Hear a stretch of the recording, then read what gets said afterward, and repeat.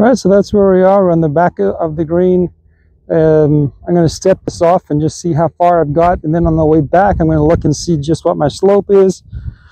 1, 2, 3, 4, 5, 6, 7, 8, 9, 10, 11, 12, 13, 14.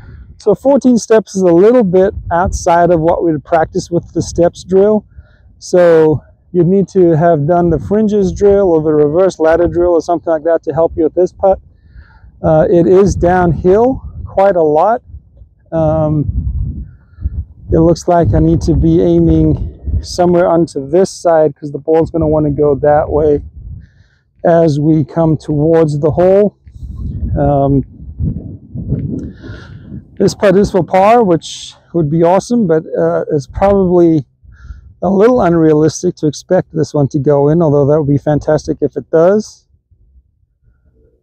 All right, so I like to play connect the dots. I'm looking for spots on the green where the ball's going to roll. And if it rolls over those spots, then it's going to roll into the hole. And aim the club face first. There. And then get set. And then just let it go and see what happens.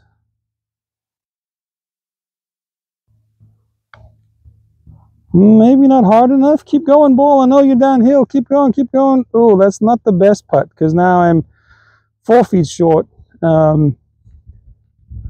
Which sometimes is a bit of a tricky distance to be in. Remember, when you're reading a green and trying to decide how the ball's going to roll, you're just guessing, even though you're trying to make your best educated guess. Right, so this one looks pretty straight. If I can stop the line and stay on that line,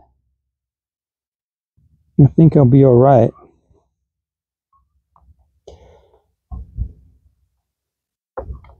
Oh, a little pull. Ooh. That's heartbreaking. We never like to see those. Never like to see those happening. All right, clean up. So 3 putt from, what was it, 13 steps. It's probably not the worst 3 putt in the world. You never like to have 3 putts though, because they kind of sting, right? So when I look at my score for this hole, 2 shots to get on, 3 putts, so that's a 5.